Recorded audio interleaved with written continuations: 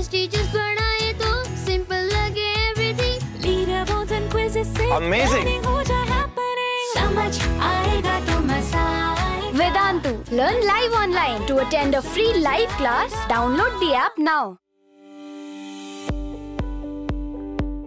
Hi guys, this is Amrit Raj.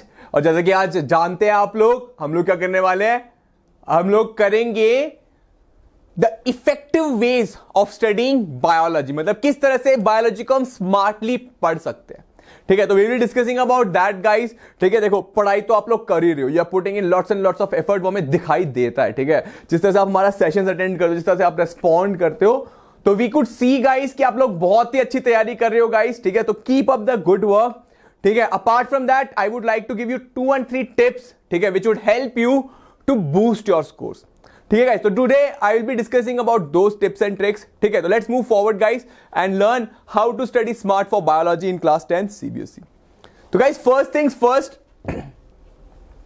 you should know the syllabus. ठीक है, know the syllabus. What do I mean by knowing the syllabus guys? You should know कि what chapter has what weightage. ठीक है, approximately if you talk all of them have same weightage, but yeah, some chapters are very important according to the exam paper. तो guys you should know the syllabus. ठीक है, कुछ भी ऐसा कुछ नहीं पढ़ना चाहिए. Like whenever I'm teaching, students start asking questions from out of the syllabus. Out of the syllabus मतलब for example people were asking me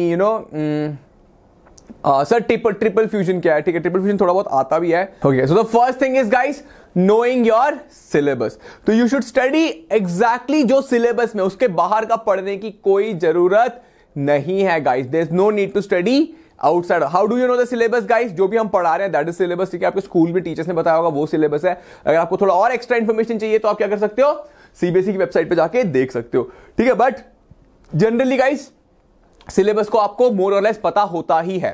ठीक है, और एक्स्ट्रा सिलेबस के बारे में आप कैसे पता लगा सकते हो? By solving sample paper. Sample papers gives you idea कि क्या क्या क्वेश्चन आ सकता है and what is relevant to the syllabus. ठीक है guys, questions of the past year tells us what is relevant to the syllabus.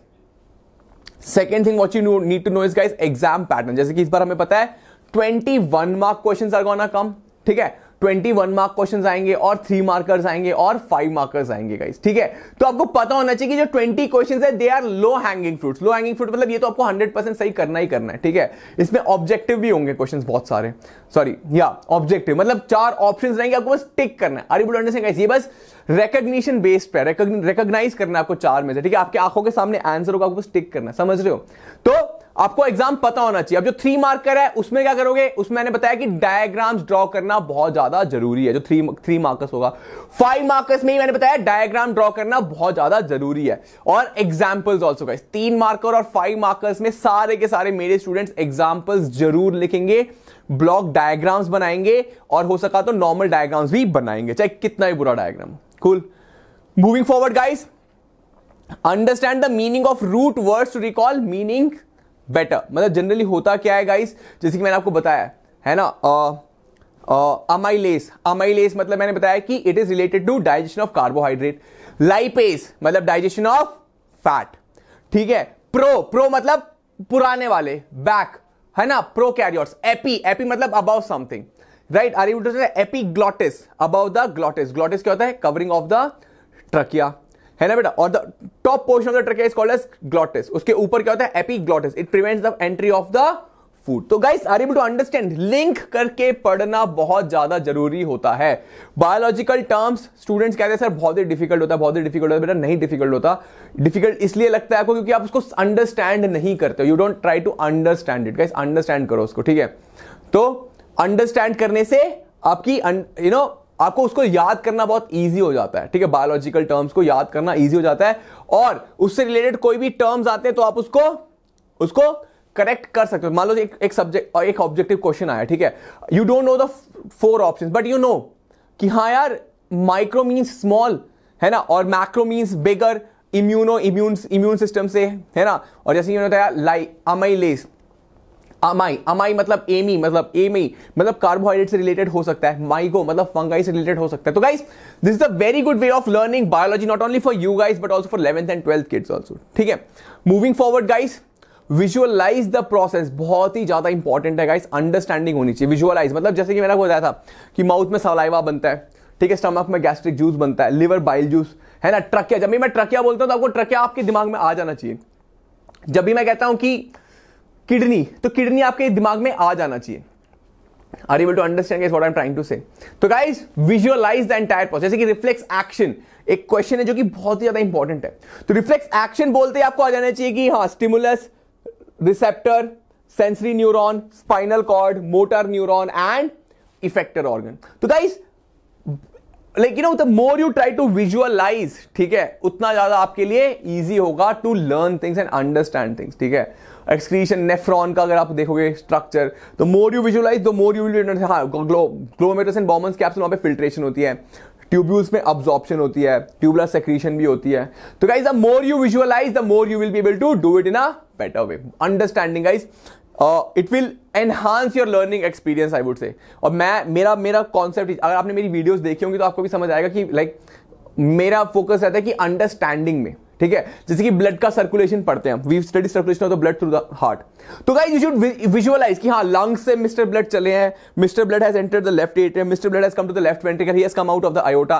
तो guys तो आपको पूरा विजुअलाइज होना चाहिए, it instead of you know just mugging it up कि हाँ, blood is coming from pulmonary vein into the left atrium, ऐसे मग मत करो guys, just try to visualise. अच्छा ठीक है, लंग्स है, लंग्स से ब्लड निकल के आ रहा है, तो guys are able to understand, try to visualise and you know understand, it will make it easier for you.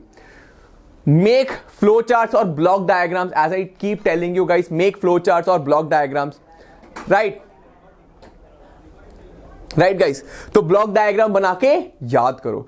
जैसे कि आपको जब हम आर एनवायरमेंट कर रहे थे, when we were doing are environment, तो मैंने बताया था कि बायो मैग्निफिकेशन के लिए how can you draw block diagram, grass hopper, है ना, फ्रॉग, स्नेक एंड ईगल। तो you can say eagle will be having the maximum amount of non biodegradable chemical waste, जिससे हम बायो मैग्निफिकेशन वाला concept explain कर सकते हैं। Moving forward guys, practice diagrams. Guys diagrams generally students avoid करते हैं जैसे कि सर मेरा डायग्राम ब्यूटीफुल है, but there is nothing called as beautiful diagram, ठीक है। Draw the worst possible diagram of your life in the paper, I tell you, ठीक है। बनाओ उसको, जरूर बनाओ, ठीक है। I have made many diagram, there is a diagram series of mine, ठीक है, उसको जाके देखो, उसमें यू विल अंडरस्टैंड कि हाउ टू ड्रॉ डायग्राम्स, ठीक है guys, do watch it.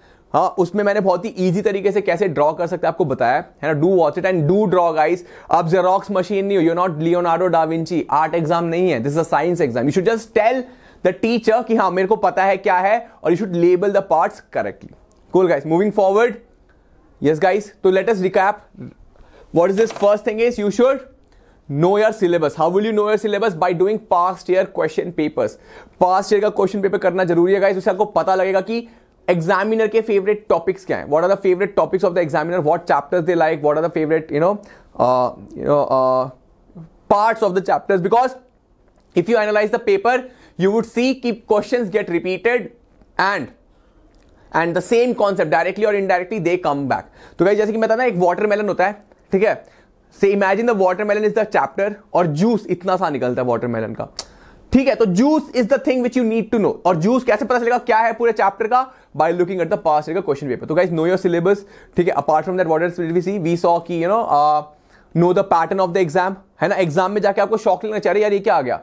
You should know कि 20 क्वेश्चंस 1 मार्कर होंगे, फिर देन 3 मार्क्स का क्वेश्चन आएंगे, देन 5 मार्कर्स आएंगे, ठीक है। तो you should be very aware of that. And then third thing guys, try learning with root methods, है ना, डायग्राम्स, विजुअलाइज, है ना, make flow charts and maps etcetera, है ना guys. And yes guys, most importantly, है ना, just have confidence in yourself, believe in yourself, do as many sample papers or questions as possible, keep revising guys. At this time you should revise with the help of questions. आपको पूरा chapter नहीं पढ़ना चाहिए, you should start solving questions, you should try writing answers, है ना, and yeah, self evaluated guys, ठीक है। पहले लिखने की कोशिश करो, नहीं आता read that topic again.